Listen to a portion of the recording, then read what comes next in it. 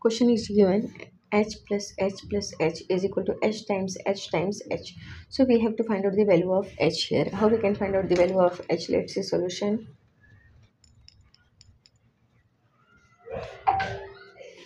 H plus h is equal to h times h. This is question, right? So we can do here one thing. We can take common here h.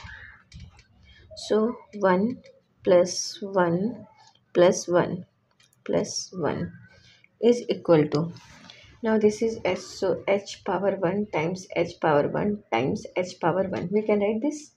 Now h times 1 plus 1 plus 1 is h times 3 is equal to, now h power 1 plus 1 plus 1, 1 plus 1 plus 1, h 3 is equal to h power 3, right? So we can write this 3h is equal to h cube. Now we can write this h cube minus 3h is equal to 0. We can take here common h because this is h here, this is h. So we are taking common h. So h square minus 3 equal to 0. Now h square minus 3. So this we can write here. This one is h times h square minus this 3 we can write square root of 3 whole square. So it will become 3 equal to 0. Right? Now this is the form of a square minus b square, where a is h and b is square root of 3. So we can write this a square minus b square is equal to formula, that is a plus b times a minus b. Now we have to convert this in this form, this formula form. So we can write this h times, now h plus square root of 3, h plus square root of 3 times h minus square root of 3 equal to 0. Now here we got three equations. First one is h equal to 0. So first one is h equal to 0. Next one is h plus square root of 3 equal to 0. And next one is h minus square root of 3 equal to 0. h minus square root of 3 equal to 0. Now, so we can say h equal to 0. This is first solution for h. Next one is h equal to minus square root of 3. Minus square root of 3. And last one is h equal to square root of 3. So in this way we got here three solutions for h. That is, first one is h equal to 0. Next one is h equal to minus square root of 3. And last one is h equal to square root of 3. Now let's verify for one by one. Let's verify. So question is h plus h is equal to h times h. Now we have to substitute first 0.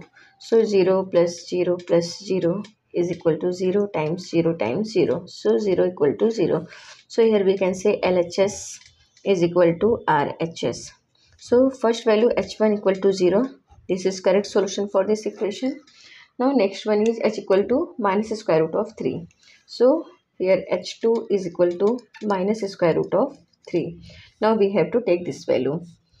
So question, again we have to write question. So h plus h is equal to h times h. Now we have to substitute this value, minus square root of 3 here. So minus square root of 3 plus minus square root of 3 plus minus square root of 3, question mark, minus square root of 3 times minus square root of 3 times minus square root of 3.